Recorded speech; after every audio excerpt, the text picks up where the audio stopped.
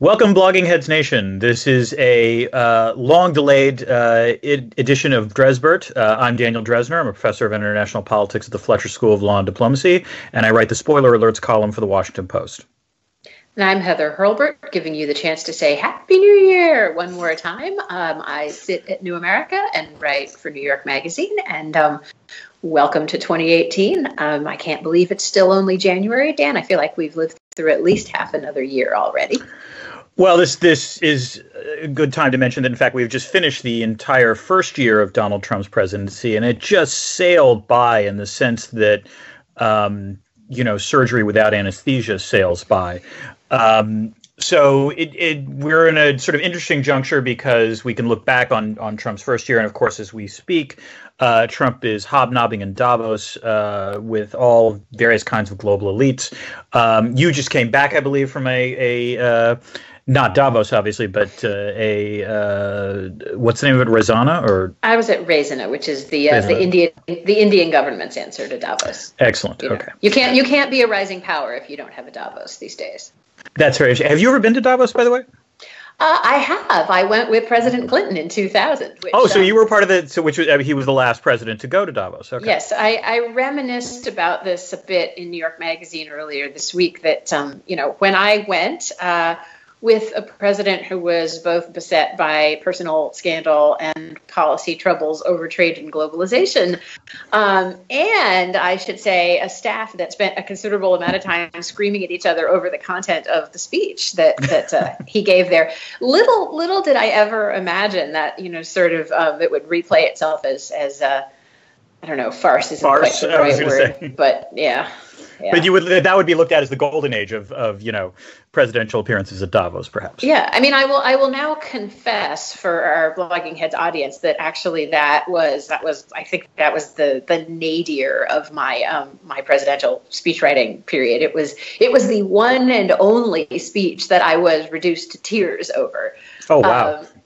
And in retrospect, of course, it wasn't about me. It was about how hard the issue was and how visceral the disagreements inside the White House on how to deal with sort of the problems and blowback of globalization, which I mean looks really sort of mild and like nothing from this vantage point. I was going to say, speaking of visceral divisions within the White House, let's take a sort of step back and think about Trump's first year, at least with respect to foreign policy. There were a variety of exercises taken along these lines, some of whom I think David Gordon and Michael O'Hanlon sort of said, better than we expected. And Richard Haas basically indicating that he's like reaching for the whiskey bottle in terms of his reaction. Let's hear your reaction.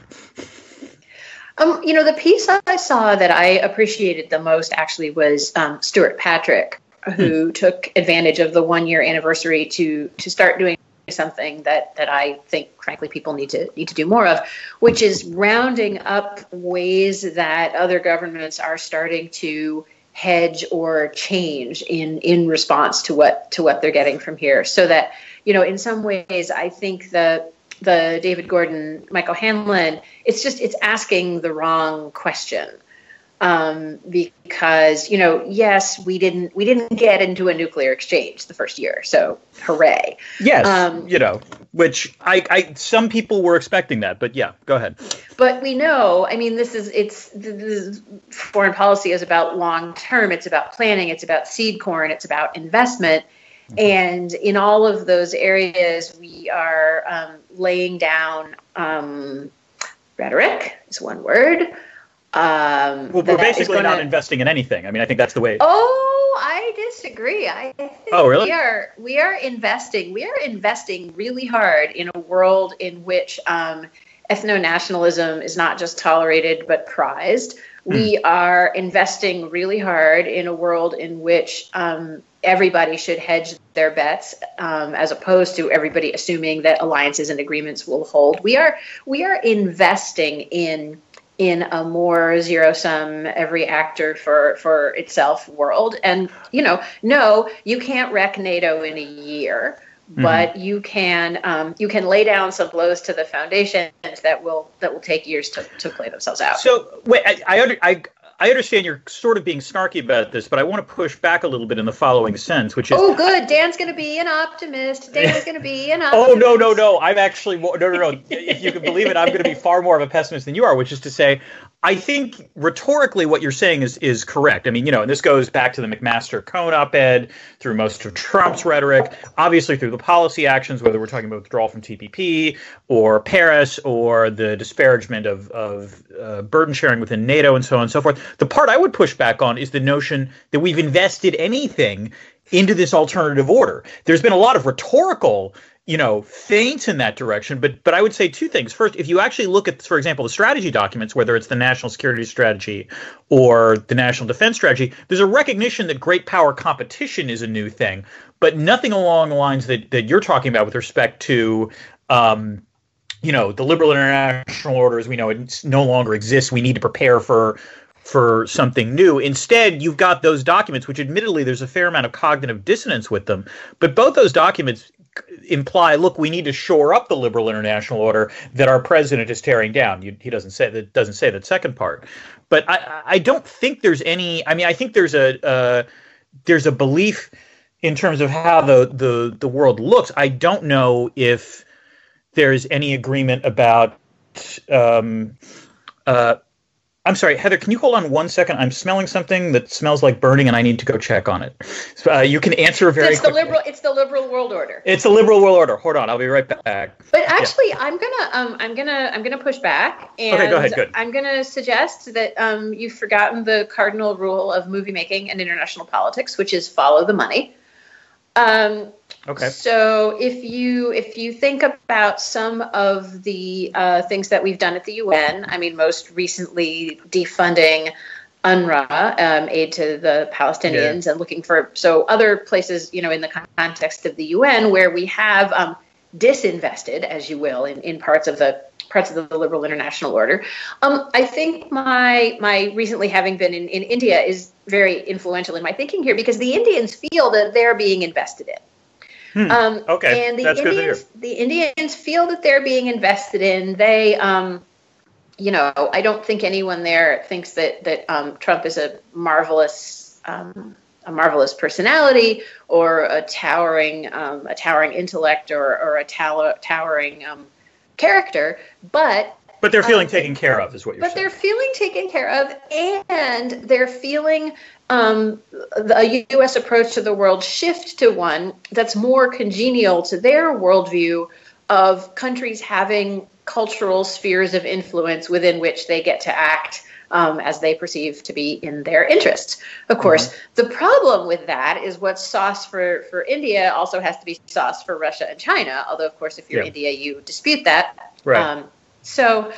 So I do think and then the recent choices about Pakistan also sort of that represents a set of investment and disinvestment, and mind you, I think perhaps the most sympathetic I'll ever be to the Trump administration is its frustration with Pakistan. Yeah, no, I mean yes. But you look at where money's going and where money's not going, and it is. Again, it's not coherent in a way that you or I like as internationalists, but there are coherent investment decisions being made. Okay. I mean, I'm not... Even if... Let me put it this way. I like coherency, period. Even if it's a populist nationalist argument or sort of a spheres of influence approach. And there are places where I agree with you. You do sort of see that. And I think India would certainly count as one. It's not obvious to me that it plays out well anywhere, in other parts of the globe. In some ways, it's a question of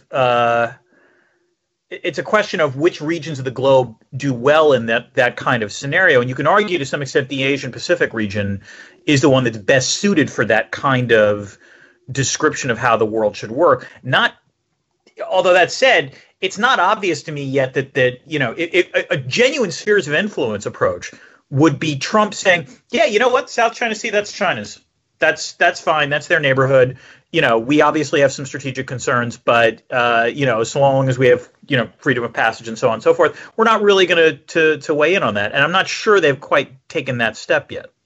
Now, this is the other thing that I think has been very interesting about the first year, and very, to me, disheartening as an observer, is that I think there's a constant negotiation / hand-to-hand combat going on within the administration between the two worldviews that you just spun out. Yeah. And so pretty much every speech, every statement, every budget is a negotiation. And I mean, much more so. I mean, there are different foreign policy tendencies within the Democratic Party as well, as we know. But it's in my policy professional lifetime, have not watched an administration that was this constantly having to negotiate with itself, which is interesting. And that has, I think, the advantage that, it's a little bit like Kremlinology. People who are strong partisans of one side can always be pointing to something one side did, or a person who just got promoted and saying, oh, see, we're winning, we're doing okay, the adults are in charge. But, another way of looking at it is that you are sort of racking up a set of compromises that what used to be the internationalist wing of the Republican Party is willing to make, or a set of things that it's willing to live with. Like, one might argue that it's really not possible to pursue any kind of 21st century internationalism under the banner of somebody who feels free to call, now I have to decide whether I'm going to say it's the word or not. You can't, I'm sorry, but that is disqualifying. You cannot actually be an internationalist who believes in a community of nations working with each other on some basis of equality if you... I'm sorry, I will say the word. I thought you were going to go with community of shitholes, which is a fascinating grouping that I would just love to write something about. Dude, we are heading so quickly toward being the leader of that community. Yes, no. So this gives rise to another question, which is, as you are no doubt aware, there's been a series of public opinion polls, global public opinion polls, taken over the last year, and the numbers are awful for the United States. Whether you look at Pew or whether you look at Gallup, the numbers all show the same, which is basically confidence in American leadership is now lower than it was in 2008, which is saying something, because in 2008 you had George W. Bush as president, and the 2008 financial crisis, the epicenter of which was in the United States, beginning to explode. My question to you as a practitioner, because as a sort of international relations scholar, I can make various arguments for why this does matter. It doesn't always matter. You're being an unpopular president. Sometimes that, it's not like authoritarian leaders necessarily care that much, so long as they are going to do business with the U.S. president. But you can argue that democracies do have to pay attention somewhat to what their populations think. And if they're dealing with an interlocutor that is extremely unpopular in their own country, that does, potentially impose some constraints. And then there's this whole soft power concept that Joe Nye talks about. And I guess my question is, as a practitioner, or as someone who certainly has more practice than I do you think there is any there, or has this been sort of exaggerated? The numbers don't lie, but I guess my question is, do the numbers matter? So, point one, this administration is choosing to govern in such a way that minimizes the importance of global public opinion. It very explicitly, its operating theory of not just how the world does work, but how the world should work, is that it should be able to deal with interlocutors it wants to deal with in any given society. And those interlocutors should be able to control their societies and, have enough support that that's all they need.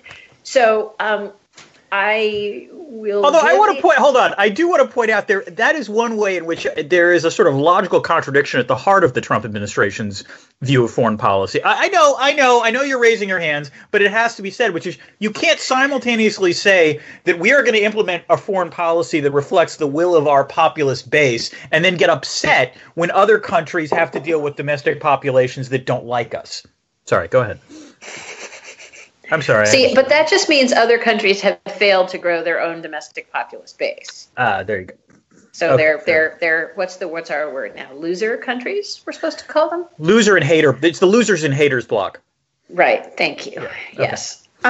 So I do think one has to acknowledge that there have been American presidents who governed on the theory that global public opinion mattered a great deal and could be marshaled as a force to pursue U.S. aims.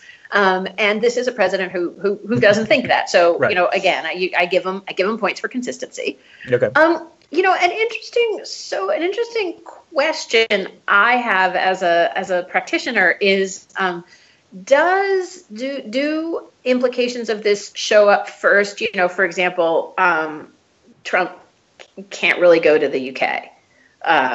Although I think they just announced today after the meeting with May. Yeah, I believe they announced that there is going to be a visit, although I don't know if it's going to be a state visit, and I don't know if it's going to be. Let me put it this way: they were announcing this last year and it got postponed, so we'll see if this actually happens. But go ahead. So it's constraining. It's constraining Trump's ability to do person-to-person diplomacy, which ironically is really important to him. Yeah. So that does conceively matter. The other way that's an interesting question is, at what point does sort of declining views of the U.S. government start rubbing off on declining views of the U.S. affiliated private sector? Mm-hmm. And something else that you can observe by watching Davos this evening is that there was no shortage of corporate leaders who were very eager to have dinner with Trump in Davos, and not just to have dinner with him, but actually, apparently they went around the table and all complimented him on his fabulous economic program. Oh my God, they did a replay of a cabinet meeting? Yes, that he flew in Air Force One at taxpayer expense to Davos to have a cabinet meeting. The interesting thing is that hold on. Sorry. So these were all U.S. multinationals? No. Global multinationals. The other thing, which was fascinating, was that although Davos had made a big deal about how it was being chaired by 3 women this year, and Davos was supposedly taking on Me Too and all the rest of it, want to guess how many women there were at the dinner? I will say 0. Uno. I should have gone with 1. It's always 1. No, but it was our DHS secretary. So we had to bring along our own token woman because we couldn't find a token corporate woman. That doesn't count. Okay, fair enough. But so the interesting question, and those folks are perfectly happy to make their peace with Trump because Trump is making them lots of money right now. But at what point does the soft power problem become a problem for the U.S. for the U.S. private sector? And I will make another comment that's sort of a little bit of a rant that I have going on right now. That we ironically, for people who tend to see other societies as unitary actors, we Americans, I think, tend to assume that the world knows us so well that it understands all of our complexities. And it was my observation that there isn't necessarily a lot of appreciation overseas for how closely divided the U.S. is, for how strong I, at least, experienced the opposition to Trump to be. So I would think that entities that wish to separate themselves from our president may find it difficult to do so in the years ahead. Interesting.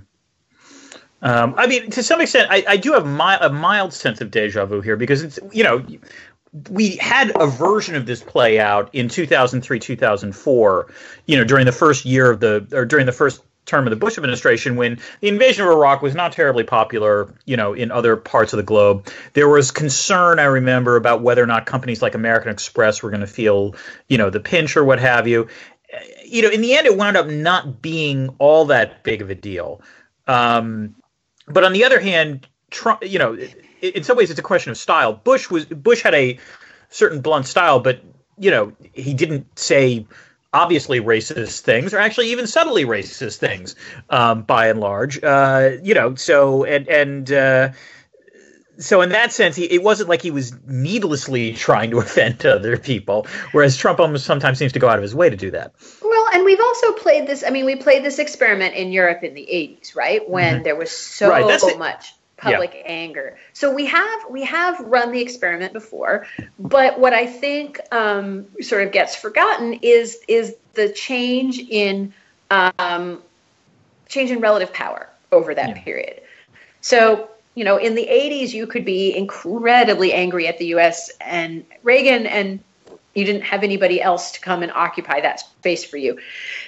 And in the 21st century, that isn't true anymore. You have other cell phone providers. You have other internet search engines. So, you know, it'll be interesting. It's something I think to watch. Again, not in the next 6 months, but in the next 6 years. Right. No, I mean, this goes to two things. First, you know, speaking of sort of assessments of Trump's first year, I actually think that one of the better things that was written was something that Jim Goldgeier and Elizabeth Saunders co-authored in Foreign Policy last year, where they essentially talked about the idea of foreign policy and the international order, as we think about it, as sort of a series of hidden investments. That there are times where what you are doing is investing in goods that you can't necessarily see, but they're in forms of insurance.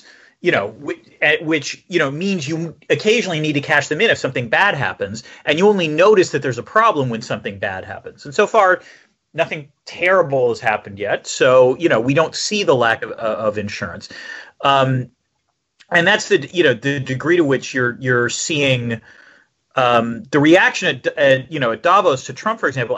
What I'm intrigued by is there are basically two kinds of reactions, as you say, among the corporate sector. So far, they're perfectly happy to deal with Trump, because Trump has been good for them. Trump has, if nothing else, done things good for global capital. You know, he's cut taxes. He's feinted in the direction of deregulation. He has not been loud at all on issues like labor and environmental rights. And a lot of his trade stuff, while bad, has until recently not had an appreciable effect on trade flows or investment flows. But the second and more interesting reaction, I think, is the notion that it doesn't matter anymore, because what you're seeing the rest of the world doing is saying, okay, fine, you don't want to, go into TPP, or you don't want to, negotiate this trade deal. We will just work around you. So you're seeing this week, the TPP minus the United States finally being agreed upon. You see Japan and Canada signing free trade agreements with the European Union. You see China moving forward on RCEP. You see Russia moving forward on the Eurasian Union. Now, some of that is Potemkin stuff, but a lot of it is not. And you're now seeing, U.S. manufacturers getting upset because essentially Canadian or Australian manufacturers have access to markets that they don't quite have in the same way.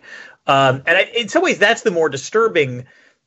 That globally, that doesn't matter as much. In fact, globally, that's actually mildly reassuring, because it suggests that even if U.S. hegemony is, permanently on the wane, the principles of the liberal international order might actually endure. As an American, it's slightly appalling.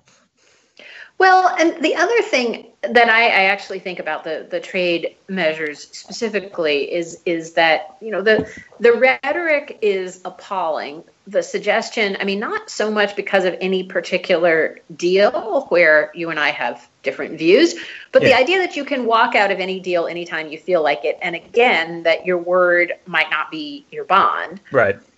Is a huge. That's a huge problem going forward.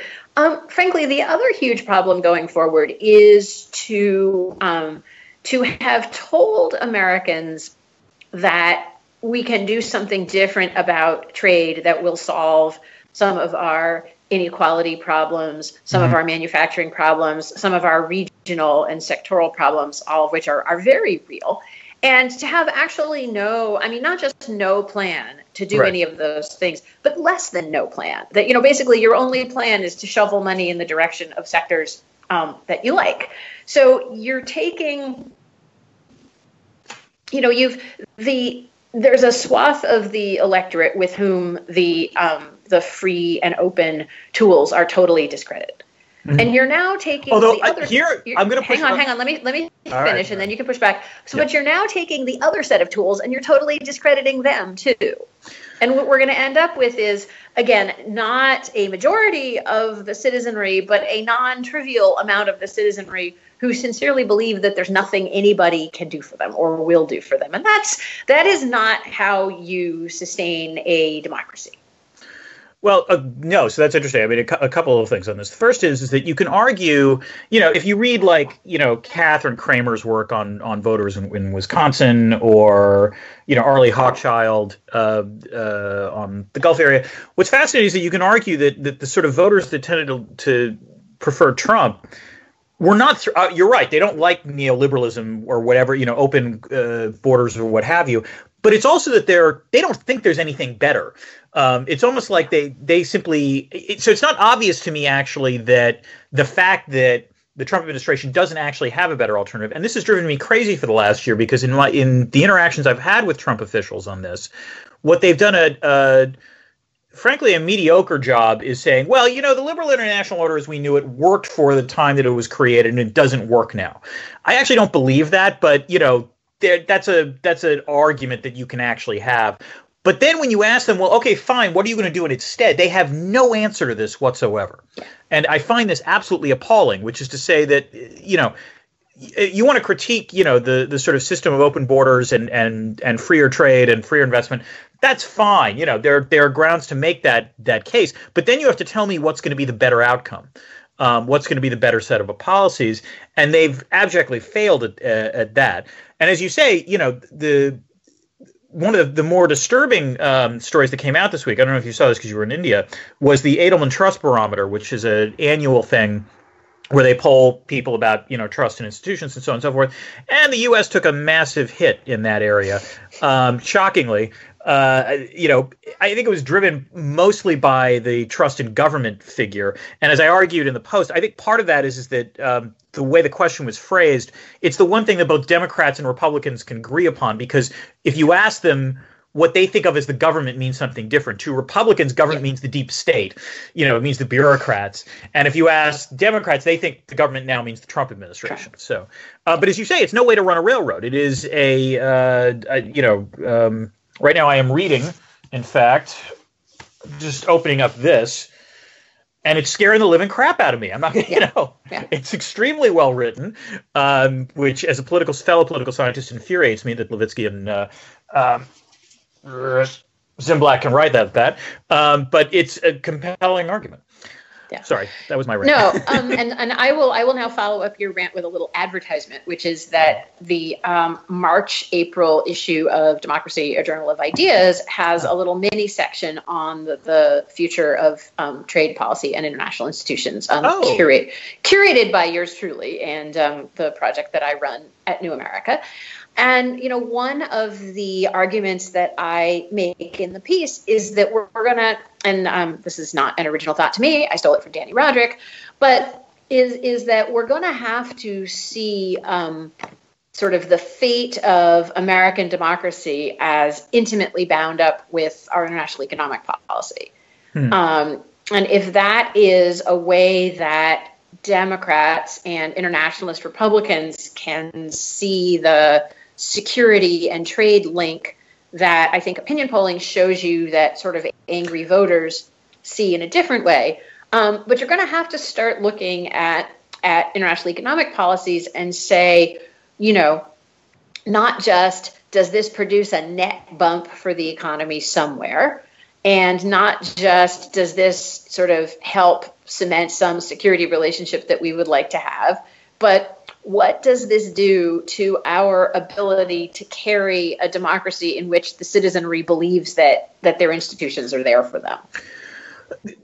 Now, I remember what I wanted to push back on, which is the one thing that I would argue a little bit against is this notion that there is this large swath of the public that is genuinely angry about, neoliberalism as we, or the sort of open economic order as we understand it, because, again, I'm affiliated with the Chicago Council board, and the Chicago Council evidence actually suggests that, interestingly enough, Trump being president has caused a massive reaction in the opposite direction, which is to say that now, and this is an interesting, what I'm curious about is whether this will be a permanent shift, but essentially you now have Democrats saying, what the hell, I love free trade, in a way that they kind of did when Obama was president, because generally that's how this played out, but even more so now. And particularly also on immigration, which is, if you take a look at the numbers on immigration, what has genuinely happened is that Republicans haven't changed their minds all that much, but Democrats have gone suddenly much more pro-immigration than they even were before. Go ahead. You were going to say something. Well, the fascinating thing about the trade numbers is that Republicans also like trade more, which leads one to suspect that they like trade because it's their president doing the policy, rather than that anybody can figure out what the heck the policy. It might be. I remember. I think this. There are so many issues. Sorry, that are trending that way on part. I mean, the Russia. I'm sure I've talked about this on Blogging Heads before, but the flip that partisans did on their views of Russia should be a cautionary tale for all of us. And I want to say one other thing, which is and because I think this is a very common misperception among our fellow elites, and possibly more so even among Democratic Party elites, which is to say, trade has majorities on both sides. But the problem is, the challenge is that the folks who have decided that trade is the root of their problems are very motivated. And we know what the political science literature says about motivated minorities. They also happen to occupy a couple of constituencies that either the parties are going to be fighting over, or that one party or the other needs, which is to say that there's the sort of white working class chunk of them, and then there's the chunk of the Democratic base, the activist chunk of the Democratic base, which has not seen any reason to move. Yeah, you're making that face at me, and I know this is my sort of Cassandra thing that I've been doing lately, that people, I don't know why people think that Move On will decide that it likes TPP in 2021. Or to put it another way, if you want the next president, I am knocking on my table, if you want the next president and if you want the Democratic Congress to be able to sign the U.S. back up to TPP minus, you have a lot of work in front of you, because nobody has done anything to convince the groups that very successfully, by the way, organized and derailed TPP in 2015, 2016. Ain't nobody doing nothing to get those folks to change their minds. So your point is, let me put it this way, your point is taken in the larger sense that one of the problems with looking at the polling numbers on this is the question of whether, the degree to which partisanship is driving these kinds of shifts. And we honestly don't know. All I can tell you is that I do find it encouraging, because you could have argued a year ago that Trump's election augured the fact that America was shifting radically against the kind of liberal international order that you and I grew up on, and although we disagree somewhat on, generally, I would assume, embrace. And that clearly is not the case. It turns out that Trump produces his own antibodies in that respect. Now, the question is that just opposition to Trump, or is it something? Is it a recognition of the values of these other things? That's the part where I think your point about educating the base, or at least conversing with the base, seems to matter. Well, and the other point, which I think it's very easy for all of us to get distracted from while sort of living through what we're currently living through, is it's all very well to kind of chant liberal international order, like a mantra. But to go back to what we were saying 5 or 10 minutes ago, the liberal international order that we get back in 3 years, when you are Secretary of the Treasury and I am Secretary of State, is not going to be the liberal international order that you and I got to play with the last time either of us was in government. So hold on, I just want to practice. Wait a minute. A strong dollar is good for America, and it's good for the world. Yes, better than Steve Mnuchin. Sorry, go ahead. Okay, that is the soft bigotry of low expectations right there. Can we hold up a dollar bill in the background while you do that? So, hold on, wait a minute. Yes, let me get the, we'll go with a 20. What the hell? Do you have a picture of your lovely wife handy, and you could have like a 20 and a picture of your lovely wife? I don't like the message that sends, the message I could send. So I do not have a picture my wife would necessarily want to share with the entire universe. I guess what I'm saying is that I think we sort of us internationalists really must start sort of asking hard questions and not assuming that, 2014 or 2010 or 2002 vintage institutionalism is going to be the right thing, either from an international perspective or from a domestic perspective. No, that I agree with you, and it's going to be doubly challenging because, as you say, what you want to do is suggest, to what extent can the order, to what extent, if there is a restorationist that gets elected in 2020, you're right that the heavy intellectual lifting needs to start now, and in terms of repairing the damage of whatever is going to be left in the wake of the next 3 to 7 years, which gives rise to, I suppose, the last question we should ask, which is, what are your expectations for Trump, A, this week at Davos, and B, for the rest of this year with respect to foreign policy? Well, I was fascinated to see predictions that the State of the Union would be very heavy, not just on the trade stuff, but on national security as well. Oh, really? Okay. And I fear that what that means is that sort of when in doubt, that's a way to motivate and fire up his base, is to remind his base of all the things that it has been told it needs to be afraid of.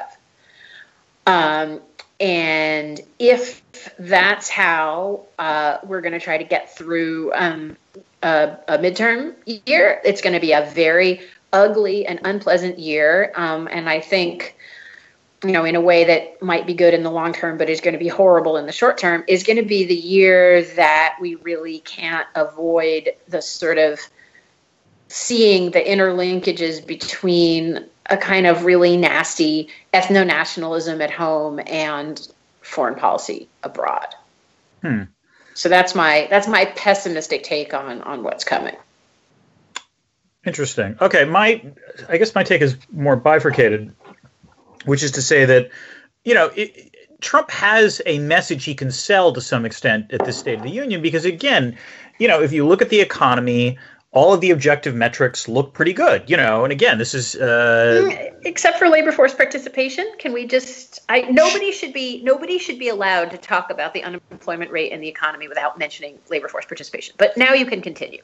Right, but that said, most of the data, wages are going up, the economy is growing by a decent amount. Again, it's not like there's any radical difference between now and 2016, and anyone tells you differently is lying, or actually more likely does not know the numbers. But that said, it is to the Trump administration's credit, or rather Janet Yellen, that the economy has done about as well this past year as it did the year before.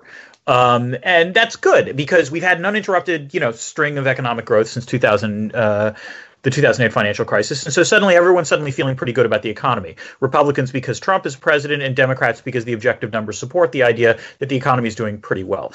So I would assume that he's not necessarily going to push for, hardcore protectionism, in no small part because everything I've read says that Trump really now feels that the stock market is his principal validator in terms of his economic performance. And one of the interesting lines of argument that Gary Cohn has been making is this will hurt the stock market if you start doing this sort of thing, which, whatever. But I assume what he's going to do is talk about the strong economy. And in some ways, the national security stuff will come to him, because the thing that I am genuinely still terrified about is what's going to happen on North Korea after the Winter Olympics. I assume that nothing's going to happen until after then, because it seems that Kim Jong-un wants to participate there. But I've seen no indication from the Trump White House that they still think that Kim Jong-un can be deterred in any way. Indeed, this week, I believe, to be fair to them, that Kim Jong-un actually made a statement talking about Korean reunification, which is, actually consistent with the White House's argument that they think that the that North Korea's nuclear arsenal can now be used to somehow lead to coerced reunification. I still think that's wildly exaggerated, but whatever. I'm genuinely concerned about some sort of conflagration on the Korean Peninsula come March. So what will happen in March is that the U.S. And South Korea will resume exercises. Mm-hmm. And the South Koreans will feel it necessary to respond to that. not. You mean the North Koreans will be? Sorry, I was distracted by the barking of the dog. Oh, sorry. But yeah, so then you'll have another kind of spiral with more testing and more chances for miscommunication and sort of intentional belligerence. Plus, of course, more chances for incredibly silly tweets. So yeah, I'm worried about that. I'm worried about Iran. I think we also need to worry about Turkey. I mean, given that today, you see, so our allies, the Kurds, are now fighting our allies, the Turks, and our allies, the Kurds, are now going to Assad's government for help fighting the Turks, which, if that doesn't leave you scratching your head, just a reminder that it is only January, ladies and gentlemen. Yes, which is why I will close with this new theory I have about foreign policy and or the Trump administration, which is what I call the constant crap theory, which is to say that if you actually take time to focus individually on certain things, you really can be appalled at the various ways that the administration is screwed up, whether it's the Jerusalem announcement or handling of the Iran deal, or the comments on immigration or what have you, and yet there is such a constant stream of crap coming, across the board that it is almost impossible to focus on any single one thing. And so, in some ways, no matter what Trump says at Davos tomorrow, I almost think it doesn't matter because a week from now we'll have completely forgotten it. We'll have collective amnesia about it. So I'm sort of turning over a number of metaphors for this, but I guess the thing that I'll point out is that in the context of us here, none of it matters because it's all the same, going by moment by moment by moment. Yeah. But if you are sitting in Africa, there was a thing that happened that was uniquely problematic to you and that led you to start thinking in a different way. If you're sitting in South Korea, there was a thing that happened that was uniquely problematic to you. So again, each of these things, which are all just kind of a sameness to us here, consuming them like infotainment. But they are each, in the sort of Tolstoyan sense, uniquely unhappy for the region or issue that's their recipient. So we got to close with the Tolstoy reference. Okay, that we're not going to get classier than that. I mean, come on. All right, then the next, the only place you go from there is, Russia is the sledge running ahead of the wolves, and then there you go. Yes. All right. Well, until next time, and folks, we promise not to let it be so long. Yes, we apologize for being derelict. That was a combination of factors at play, mostly my fault. But I was going to plead never-ending stream of crap, actually. But yeah, that's actually a good reason. That's true. Right. But we will in 2018 we will overcome the never-ending stream of crap. This is a good resolution. I know it's a little. We're still January. We can make these resolutions. Our resolutions are we are going to be better at doing this in 2018. Yeah. All right. See you soon. Take care. Bye-bye.